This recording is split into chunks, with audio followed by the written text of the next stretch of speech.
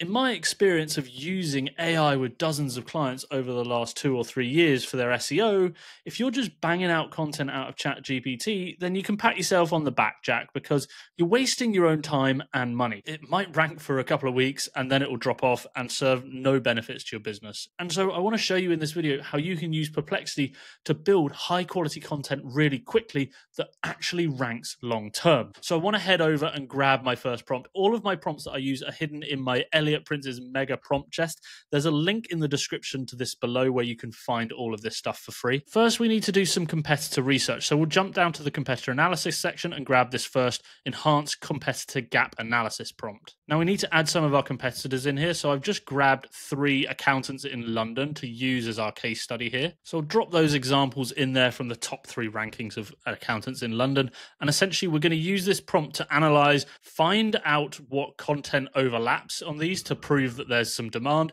and find out what we can exploit. And make sure when we're running these research prompts, we want to turn on research mode, because this is really important, because it's actually going to allow Perplexity to go deeper and research potentially hundreds of pages on these guys' websites and surrounding sites. Now, you'll see as well when we're actually reviewing sources and everything, the great thing about Perplexity is it provides accurate citations and tends not to hallucinate and make things up as much as ChatGPT or other similar LLMs. And honestly, Perplexity is so quick in its research. It does everything in just a few minutes. So we've got our topic silos. I've asked it to build us out 3 topic silos with potential competitor vulnerabilities of where they focus a little bit on stuff, but actually not close enough, and pulled out some target keywords. We could take those target keywords and get some data on them, but for the sake of this video, we'll just use these. So we can see we've got making tax digital, we've got small business VAT optimization, and R&D tax credits, all options for content areas we could focus on. Now, I'm just going to take the first keyword here because it's probably a pretty good one for any accountants. Making tax digital for small businesses,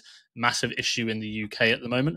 We actually want to take this keyword and use it with our next prompt. And this is a place where people go really wrong with AI and they just use a really short, lazy prompt that actually doesn't do a very good job. So we want to jump next to our content research and blog post outline. Most people would probably just use these short first 3 lines, but you can see this goes way more in depth. Giving it context, giving it its role, giving it how we want to output, as well as different sections within this. We've got a really in-depth piece for our writer, or if we want to use AI to write it, to actually work off with everything we need. This is probably for me the most important part of the whole content creation process, because this is going to set the scene for success or failure. So we want to add our keyword in there, making tax digital for small businesses. We can see we've given it a process, content gaps, outlines, and the final output format. I've got things in here like using the so what copywriter method, so we can always be referring back and gain original insights into why this is important and feed that information really easily to a writer or AI. And now it's finished. We've got our full research backed outline. We've got our key talking points. We can see we're all referencing government information in here as well, so we can either include those citations or talk around them in our article. Key talking points, and then each section has got every key talking point that we need to hit as our writer and a so what area, so we can always be hinting back to the reader about why this is critical, supporting evidence, and a competitive edge that we can add to our article that our competitors are missing. Now, we've got 2 options here. We could go and open up a new chat, and we could actually ask Perplexity or any other AI model to go and write this content. I'm not always a fan of that. I still like a human to actually write my content. I think it's good marketing and it tends to rank better over the long period of time. Now, I need to interject something really important at this stage, because we can actually change an important setting here for this next content creation task. We actually want to switch over to Claude 4 Sonnet, because that tends to give a better content output than any of the other models out there right now. And the cool thing about Perplexity is you can select other LLMs within the platform, so you can use their own inbuilt models. You can use Claude, you can use Gemini, you can use ChatGPT and Grok 4, all within Claude, depending on your preferred choice for this next content creation stage. Next, we want to go down to our next prompt in here, which is actually my transcript to blog post converter. This is one of my favorite prompts that actually speeds up content creation in everything I do. Because what actually I like to do when I'm creating content is use my voice. I like to talk. Yes, there are apps that can help transcribe for you, but I like to have the freedom of being able to talk into something like Riverside or Google Recorder and just transcribe a whole article. It's like 3 or 4 times faster, and I find it delivers way more insightful conversational content a lot of the time when I've got these deep content research outlines. And this prompt helps us go from an audio transcript, or you could use a YouTube video transcript, all sorts of things, anything voiced really. into a polished article that sounds like I wrote it myself, that keeps my wording, my phrasing, my style, make sure the final post should read like I sat down and wrote it myself with my phrasing and wording. Assuming you've used your article outline to record your transcript, you can then just paste your transcript in the bottom here, hit run, and Perplexity is going to go and use Claude within its system to actually write the content for you.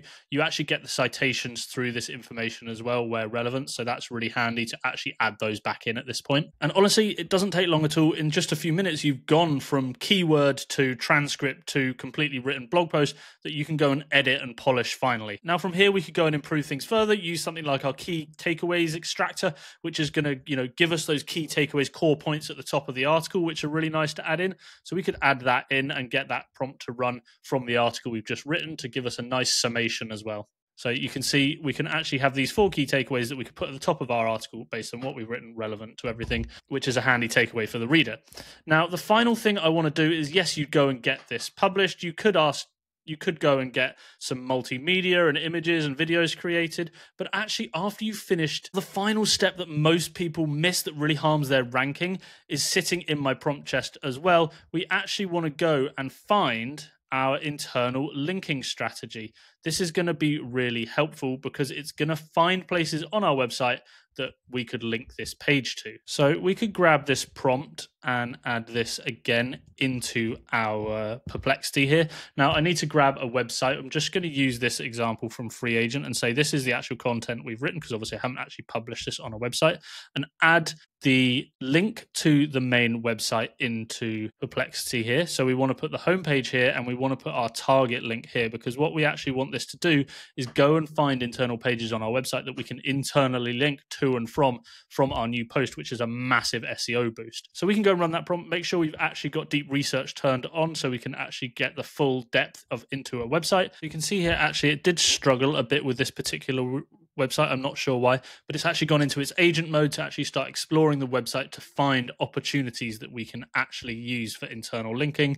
Again, saves us doing it ourselves. And it's got going, and you can see the output that you're getting here.